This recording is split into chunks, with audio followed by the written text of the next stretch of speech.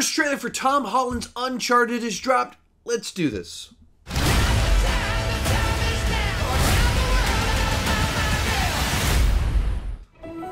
There are places out there you can't find on any map. They're not gone. They're just lost.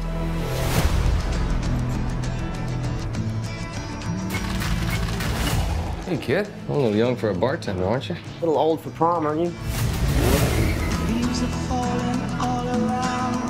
Everything in here. Why the map? This path Ferdinand Magellan took to sail around the world.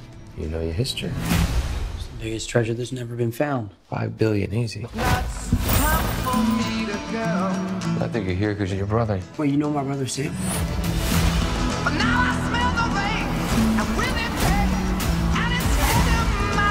If we find that gold, we find him too.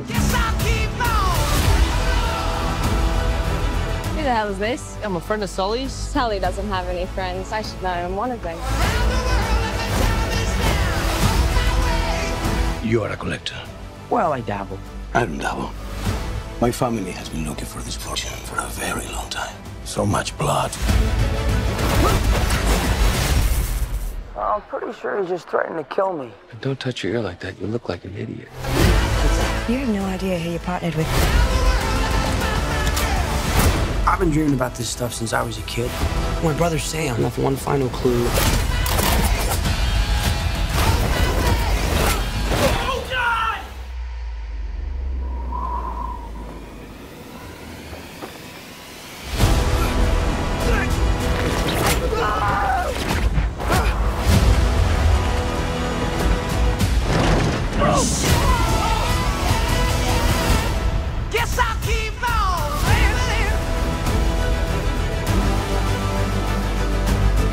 Oh my God! I shouldn't have come out to play with the big boys, Ian, because you're about to get a proper Scottish welcome. What?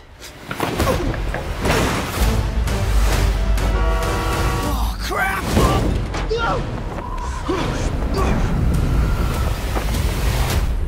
Exclusively in movie theaters. Alrighty, be sure to let me know what you thought about the Uncharted trailer down below in the comment section. Also, give me a point of reference. Have you played the Uncharted games? I actually played through the Uncharted games last year and did my one and only video game franchise ranking about them. And you can check that out right up here once this video is done to know what I thought about the Uncharted games. I'm going to watch the trailer one more time, and then I'm going to start talking about it. Alrighty, so as I just mentioned, I played through all of the Uncharted games last year. It's actually what I did whenever the world shut down, we had COVID lockdown. I decided to spend my extra free time playing through the Uncharted games for the very first time. People have been recommending them to me for a very long time.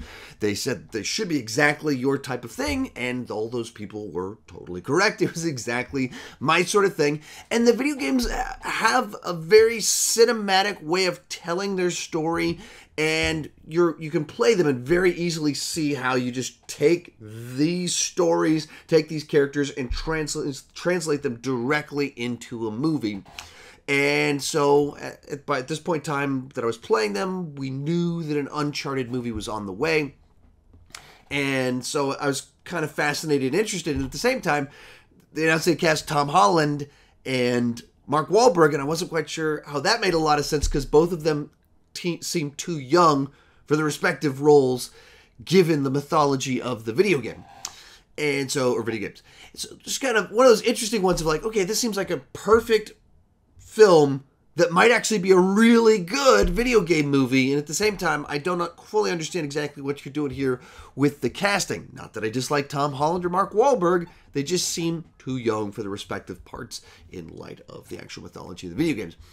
And so now we actually have a trailer showing us what they're trying to do with it, and independent of my criticisms of the age of the casting of the two leads of the film, it feels like they're trying to take all the mythology of multiple games and squish it into this one movie. How do you take all these iconic images with the ship underground, the big final sequence in the trailer of him dangling behind an airplane, just pull them straight out of the video games, translate them right to the big screen. As I mentioned earlier, this is video game material that is ripe to translate directly to the big screen, while also trying to take the backstory and all these different characters and elements and weave them together in a very different fashion than was in the video games. But, you know, when it comes to the look, like, it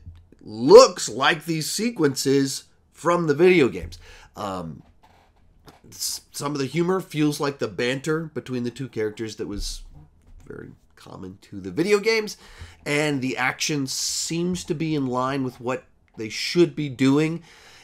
With these, even with the nature of like the being pulled behind the airplane with some of the hopping and stuff from it, that's the sort of stuff that you do in final battles in these video games, and that one being directly straight out of the third game.